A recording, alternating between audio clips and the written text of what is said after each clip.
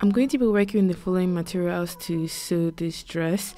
The main fabric I'm going to be working with is a pink wool material which has a pink matching lining. I got 2 meters of the main fabric and 1 meter of the pink lining.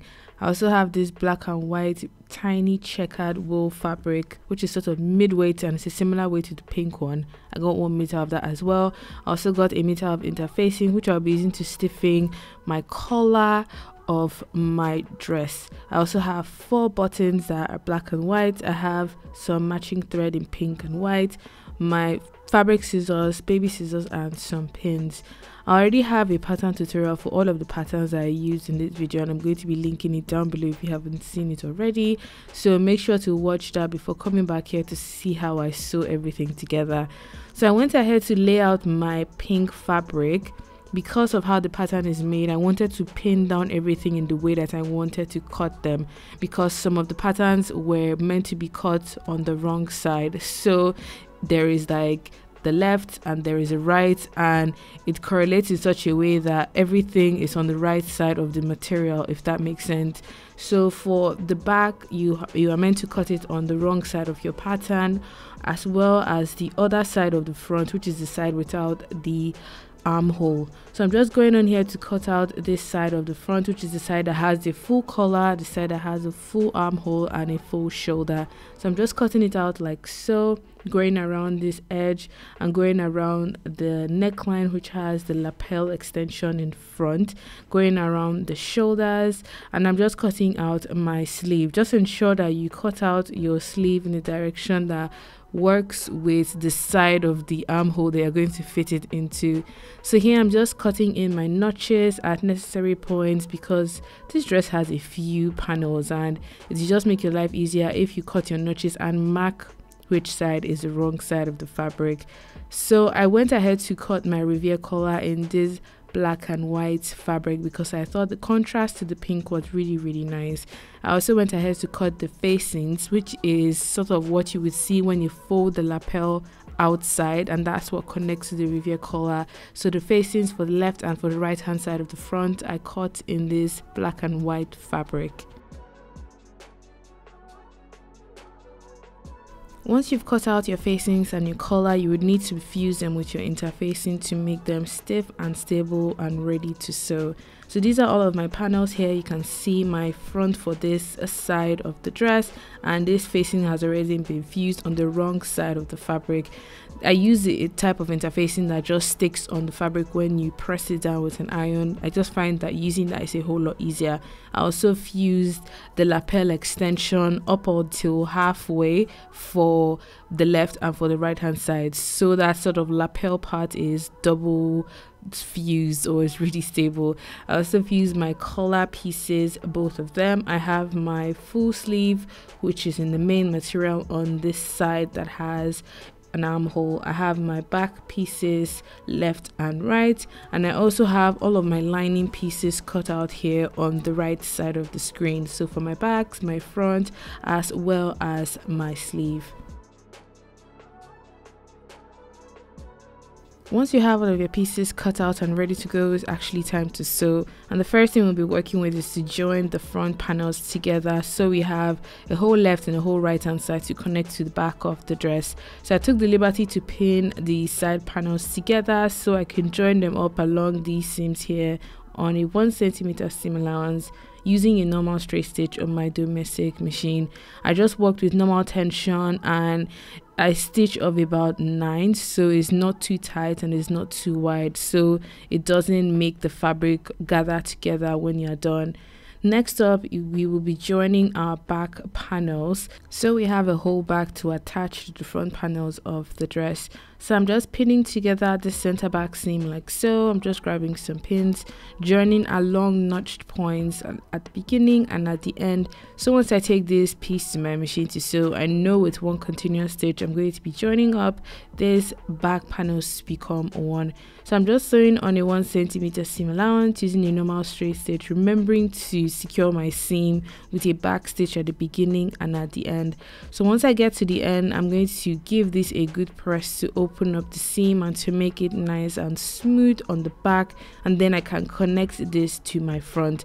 But at this point I realized that I forgot to sew in my darts, so when I tried this on later on in the tutorial, I discovered that the back of the dress was too loose. So remember to sew in your darts or taking the excess through the center back seam, and that way the dress will fit you nice and lovely on the back.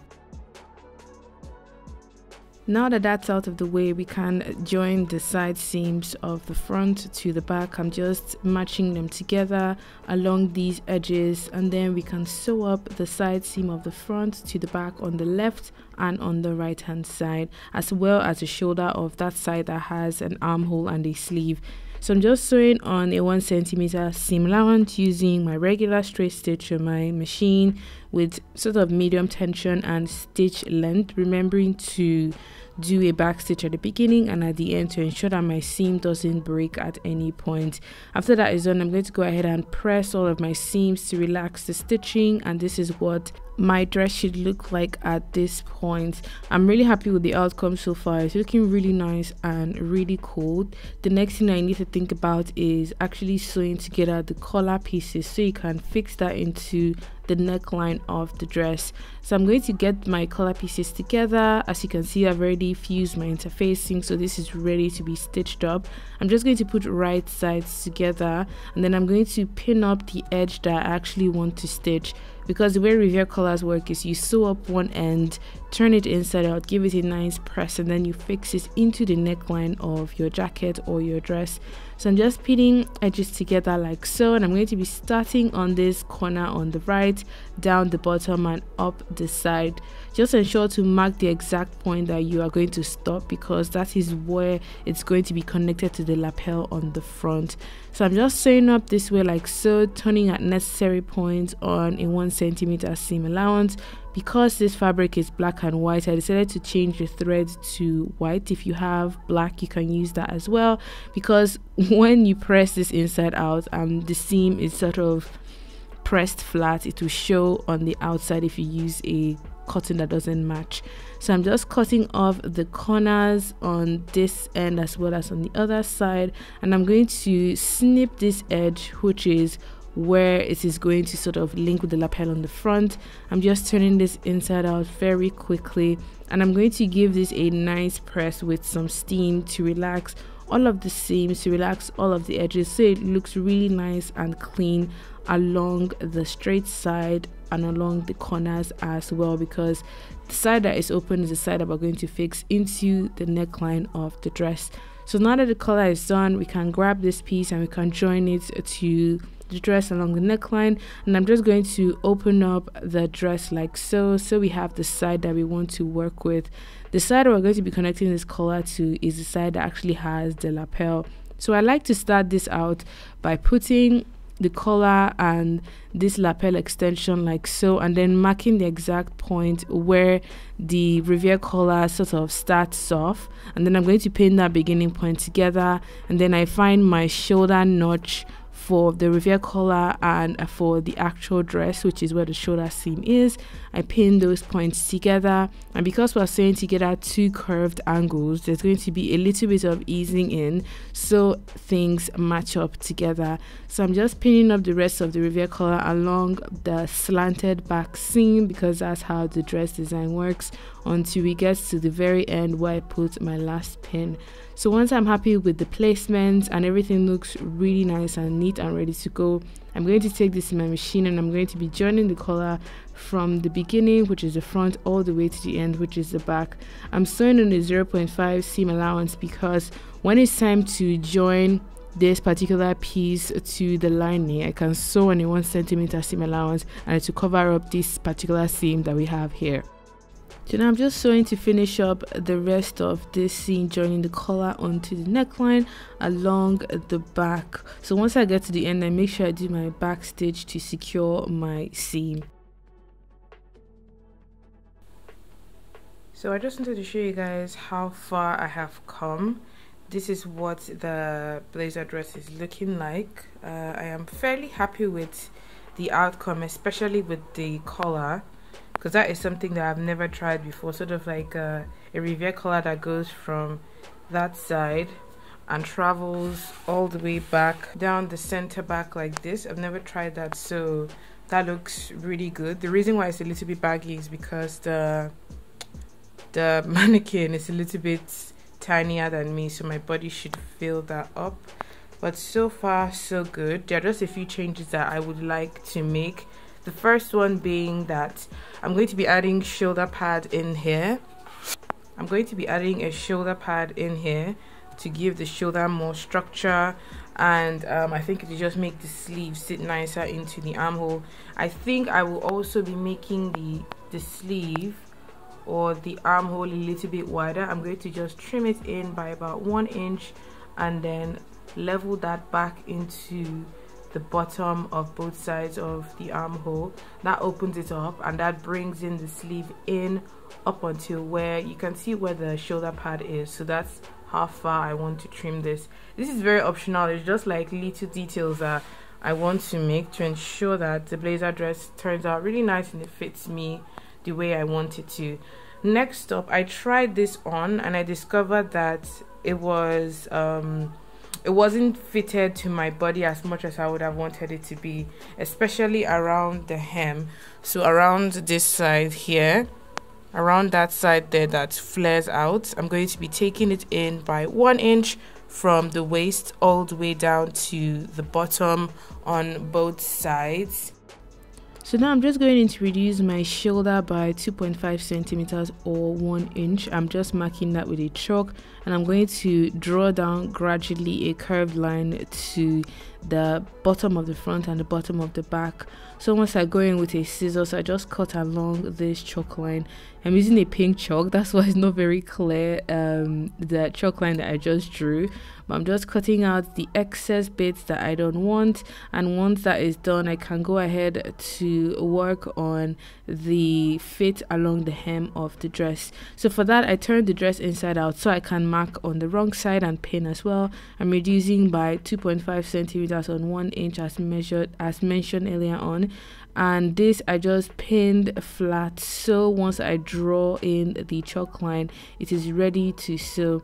So I'm pinning across like this, and I'm going to be drawing my chalk line from around the waist down to the bottom. So instead of having a wider A-line fit at the bottom, it comes in a little bit towards my legs, and that's the fit that I really wanted. So I'm just doing that here, drawing in my chalk line. I'm going to repeat the same on the other side of the dress, so I would be able to sew out the excess and trim that off as well. So I repeated the same on the other side of the dress, as you can see, and I'm going to be shaving out that extra 1 inch that I don't want. I just put this on to test. I realized the front was really wide. I'm going to be taking out along this side. It was about 1 inch at the top, and I just sort of tapered that into the waist of the front, as you can see here. So I pinned down the collar that doesn't have this on the side that doesn't have a sleeve, and I also pinned in the excess on the back, which came as a result of not sewing in my darts. Don't be like me, guys, please sew your darts, else you have the same issue. So on the other side of the front, I'm going to be taking it in by a little bit so it just fits my body nice and snugly. So now I'm just sewing in all of the points that I wanted to get rid of extra measurements along the side of the front, along the center back, and a little bit from the other side of the front, so everything fits me nice and smoothly.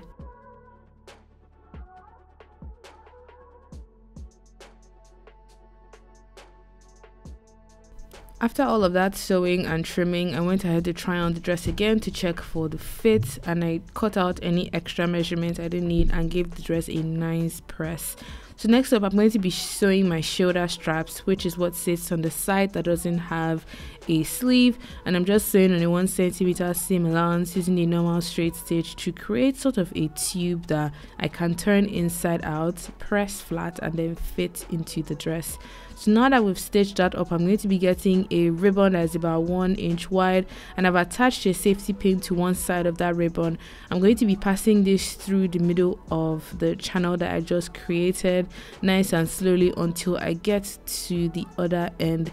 What you want to do is is you want to put a pin on this sort of side of the ribbon, take out your safety pin, and we're going to stitch up this side here like so, and you see why in a couple of seconds.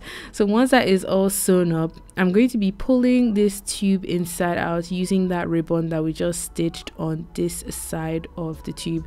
So just push the beginning inwards like so, so it's a bit easier to pull the ribbon out, and then just continue to do this until it gradually comes out like this. This is a technique that I actually learned from my husband, so babe, thank you. Once that is all done, I'm going to go ahead and cut off the extra ribbon I don't need and press this flat, ready to be fixed into the neckline of my dress. So I'm pinning on this side like so. I already checked when I tested on the dress the exact point I wanted the strap to be, so make sure to do so when you make yours, test it on yourself or on your client, because of the way the strap is made, you can't really adjust it once it's been sewn in. So if you have to cut it shorter, make sure to do so. If you have to cut another one to make it longer, make sure to do so before going ahead to sew this into the neckline of your dress, because this strap is not adjustable like, you know, the bra straps that we have. So once you're happy with that, it's time to go ahead and attach the sleeve.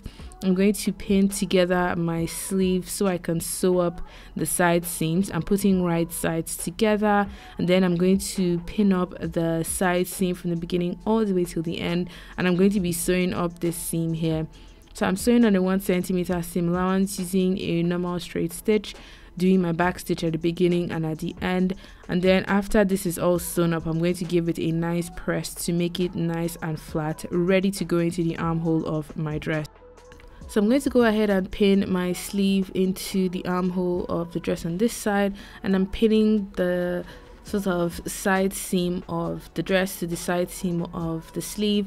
I'm pinning together the shoulder point of the dress to the shoulder point of the sleeve, and then I'm going to turn this inwards like this so I can pin the round nature of the sleeve into the roundness of the armhole like so.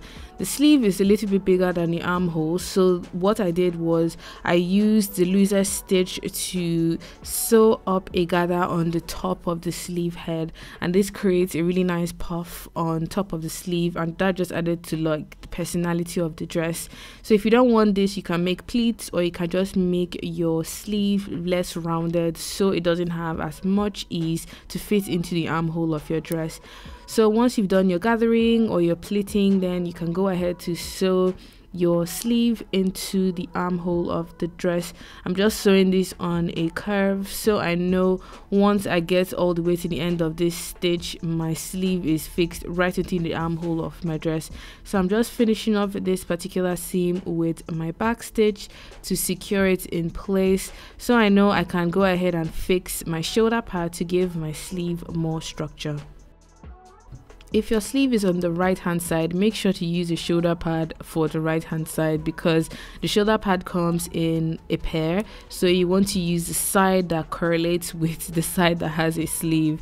So once I've pinned that in place, I'm going to be sewing this shoulder pad into the sort of this top of the sleeve, and I fitted it in such a way that the shoulder pad sits sort of right on top of the sleeve. So once that is all sewn, the main dress is actually done, and it's time to sew the lining. So the first thing I'm doing here is I'm transferring my darts using a pin from the pattern onto the actual fabric. I'm using pins to sort of puncture the points, the 4 crucial points of a dart, and I'm passing that from the pattern onto the main fabric, and then I'm going to be lightly lifting the pattern and just with a chalk marking that point where the pin hits the fabric. So I would do this for the 4 points, and then I would pin together the dart in such a way that I have my 2 midpoints pinned together, so I know that's where the fattest or the thickest part of the dart is, and then I'm going to pin the beginning and the end. So because this side has a tiny opening at the top, I've pinned together that part because I'm going to be stitching it up and then going into the main dart for that side of the front. So I went ahead to pin the other dart for the other side of the front as well as the backs, because I forgot to do that for the main dress, so I made sure I sewed in my darts for the back lining this time around. Just remember, if you take out any excess from your main dress, remember to do that on your lining as well, else it wouldn't really sit or match in such a way that it looks nice. So because I took away 1 inch from my main garment on the side along the hem, and I reduced the shoulder width by 1 inch as well. Just make sure to take away any difference from your main dress, repeat that on your lining as well. So I'm just shaving off any excess that I don't need from the shoulder and from the side, as you can see here. So I'm just going to repeat this for my front and for my back at any point that it is necessary before going ahead to sew all the panels. I also pinned the side seam of my sleeve lining, and I went ahead to sew up my darts. So as you can see, I've already sewn up the back darts, and I'm just pinning together the center back seam of the lining pieces together. So once this becomes one piece after sewing, I can attach it to the side seam of the front panels. So I'm going to be sewing this up on a 1 centimeter seam allowance, using a normal straight stitch to connect my back panels to become one, and then I'm going to be giving this a nice press so it's nice and smooth and ready to be fixed onto the side seam of my front lining. So once that is all done, make sure to press your seams for your front, for your back, and for your sleeve as well, because you want it to look just as good on the inside. So next up, you need to join your facing to your lining along the sort of like side. So for the left hand side, you join your left facing to your left lining. For the right hand side, you join your right facing to your right lining for the front. So you have 2 main pieces for the front inside of the dress. So next up, I'm going to be putting together my front and my back lining, pinning them together along the sides and along the shoulder as well, so this can become one whole lining piece that we can join together to the dress along the neckline and along the hem.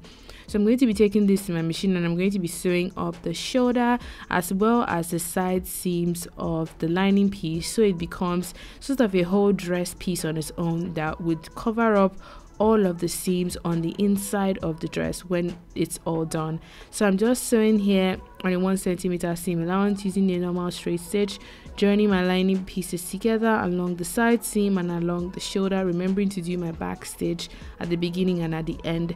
Pressing and ironing is going to become your friend if you want your garment to look really nice and clean on the inside and on the outside. I've also pinned the sleeve into the armhole of the lining like we did for the main dress panel on the outside, and I'm going to be sewing the sleeve into the lining along this edge like so. It's just like what we did for the main dress. You pin the sides, the top, and then you sort of ease the other curved ends of the sleeve head into the armhole. So I'm just sewing gently until I get all the way to my end, and then do a back stitch to secure my seam and give that a nice press before going ahead to connect my lining to my dress on the inside. So you would need to flip the dress the other way around so you see the right side, and then you take your lining and put the right side of the lining against the right side of your dress, and then you pin along the front, so from the bottom along the front where your lapel is, along the shoulder, the front, the back, to the other side of the front, down the other front panel or the front lapel, and to the bottom. So when you sew, you start from the bottom where the facing is, sewing like a 3 centimeter seam allowance, and then you turn and sew upwards the front on a 1 centimeter seam allowance. So with one continuous stitch, you join the lining onto the dress along that bottom, the front, along the neckline, all the way to the other side of the front. So when this is all done, you turn it inside out, and then you have the front of the dress nice and clean, and once you give it a nice press, it should look really, really nice. So I'm going ahead to top stitch my lining to the seam allowance on the inside, especially along the side where your reveal collar sits. Because of how the reveal collar folds to the back, I want to ensure that the collar stays inside and then it folds outside really nice and neatly without the lining bulking out in a way that I don't want. So I'm just sewing that gently in before going ahead to trim my corners where sort of that the lapel points are, and then when you turn this inside out, it should not have so much bulk along this point like so. So I'm just pushing out this end like this, and I'm going to be pushing in my sleeve lining into my main sleeve so I can join the sleeve hem of the lining to the sleeve hem of the main dress. So I'm just pinning together this point, and I'm going to pull that out again through the opening that we have, and I'm going to be pinning both sleeve hems together, so that's of the lining and that of the main dress. So when you sew this particular seam here and then you pull the main sleeve of the dress outwards, it's a nice and clean seam on the inside. So I'm going to take this in my machine, and I'm going to be sewing both hems together so we have a nice finished hem on the inside as well as on the outside of your dress. So I'm just finishing off this seam, remembering to do my back stitch at the beginning and at the end, and I'm sewing on a 1 cm seam allowance using a normal straight stitch. So once that is all stitched up, I'm going to be pulling out the sleeve, as you can see here, and because you've stitched them together along the hem, the lining is pulled out automatically as well. So this is what it should look like. With a nice press, it should be really nice and smooth on the inside. So next up, we need to close off the hem, and I'm just turning this inside out, and I've pinned the hem of the lining to the hem of the dress because the main dress was longer by 3 cm. That's why it looks wider at the bottom here. I used to be able to sew this in such a way that they both connected, but I think I did something different this time around. If you guys know what I did, please let me know, because I honestly can't remember, but I decided to use this method for this time around. Just remember to leave like an opening of about 3 to 4 inches so you can back this whole piece out, and you'll be able to finish off that hole by needle and thread. So that hole that we've left open is what I'm just pinning flat like this to the hem of the dress, and I'm just going to use a needle and a thread to close up the hole. Without that hole, you won't be able to turn the dress inside out, so you can hide all of your seams inside. And I'm just using my needle and my thread to lightly stitch the hole closed. I'm using pink thread as well so that it looks really nice and really clean even after the dress is done. So just take your time doing this. It takes a bit of time because you want it to look really nice and professional, so do not rush it. So I went ahead to mark where I want my buttons to sit after I was done closing off my hem, and my buttons are spaced by 4 inches from each other. So from the very first button to the second one is 4 inches apart, and I decided to put my buttons on the side that doesn't have a sleeve, and I put my buttonhole on the side that has a sleeve. I did that because when it wraps around that way, it just looks nicer. I don't know if that's sort of like the professional way to do it, but I decided to work with it that way. So I've stitched on my button, and I stitched on the lapel in such a way that it stays put and it doesn't like constantly flap open. So you can't see the thread on the outside, but you can see a bit of the thread on the wrong side.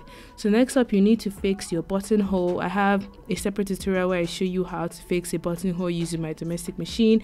Just ensure that your buttonhole is wide enough for the buttons that you have, so it works to allow you to open and close the dress.